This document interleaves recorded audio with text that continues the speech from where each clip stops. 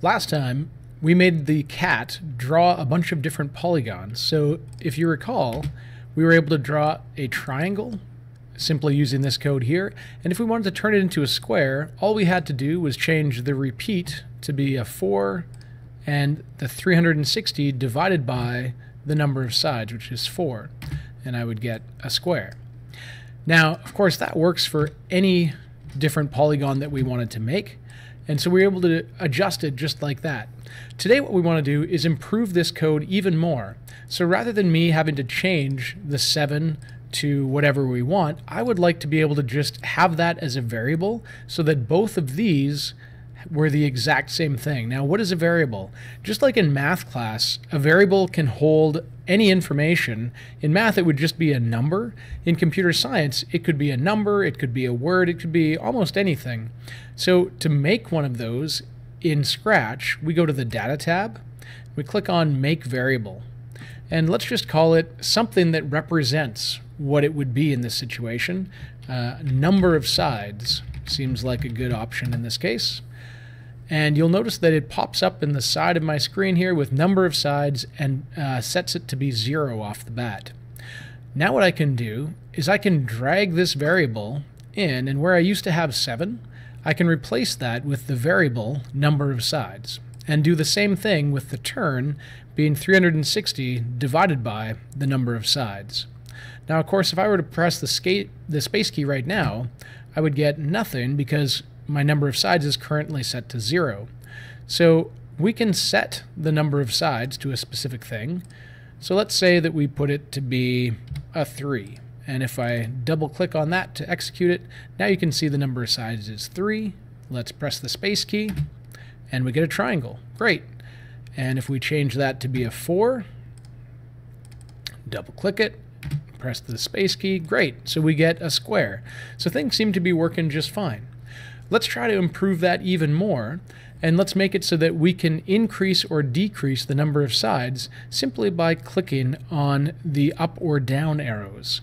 So to make that happen, I'm going to go to the events, and I'm going to say when you click the up arrow, so if you press that, I want to go back to data, and this time rather than setting the number of sides to something specific, I'd like to change it. So let's change the number of sides by 1. In other words, increase it by 1. And I'll just zoom out slightly so we can add another one.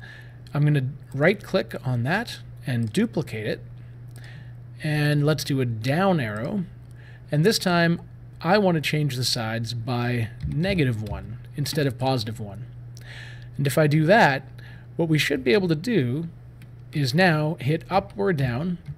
And you can see in the top corner here that the number of sides is changing. So there's 5, 4, let's go up to 6, 7.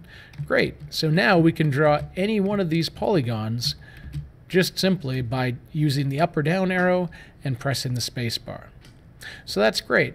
We're going to add one more thing to this. Let's say that I was drawing a square like this, and I decided that I wanted to make that square be a little bit different. I want to make it look a little bit fancier.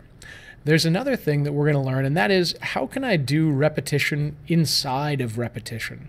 So if I wanted to make a bunch of squares happen, I could go to Control, and I could say, let's repeat drawing a square 10 times, say.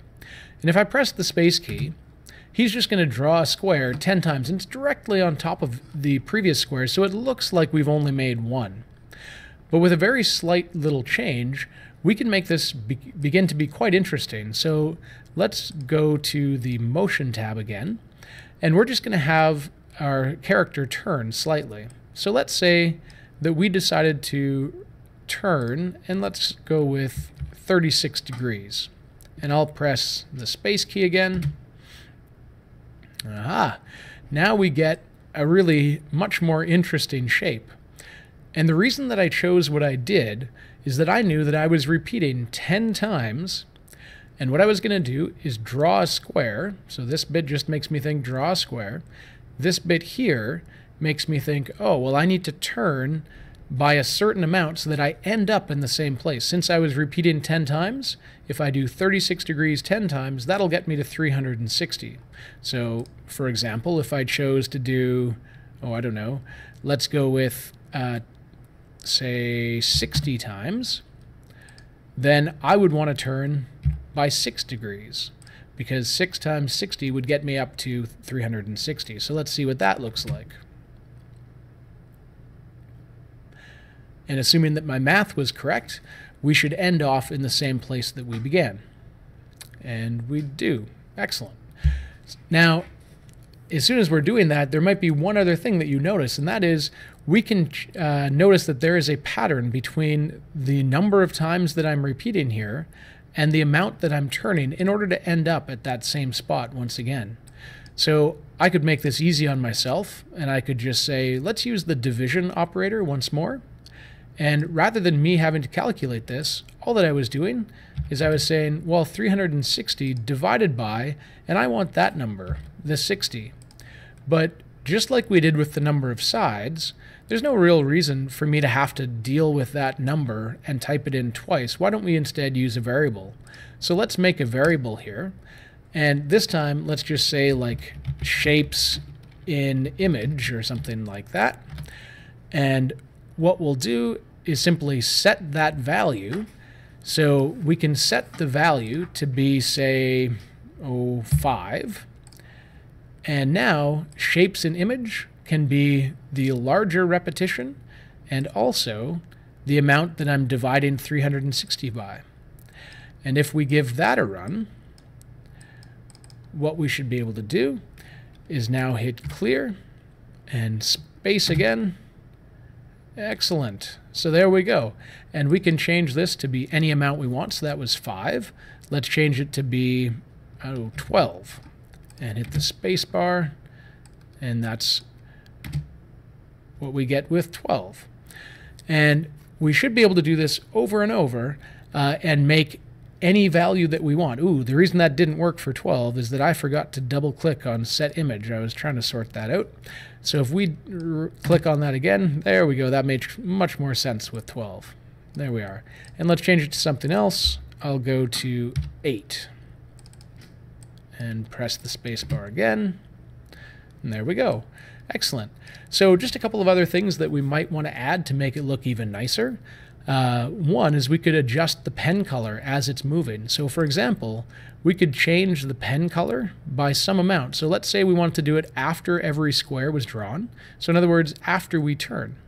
If we do that, and let's say the number of shapes in the image was 40, just to increase it so that we can see the color change, and we do it again, now you can see that the color of each of those squares is changing as we go through the image. And we haven't even gotten into yet changing the shape itself. So far this has all been squares, but since we had that just tied to a variable, I could just as easily change that down to be a triangle by pressing down. Now the number of sides is 3. I press the space key again, and now we see what it looks like if we did the same thing but with a triangle. And we can adjust the shapes in image. Let's say that was 12. And we try that again. There we go. So simply by adjusting both of those variables, we can make some interesting shapes very easily.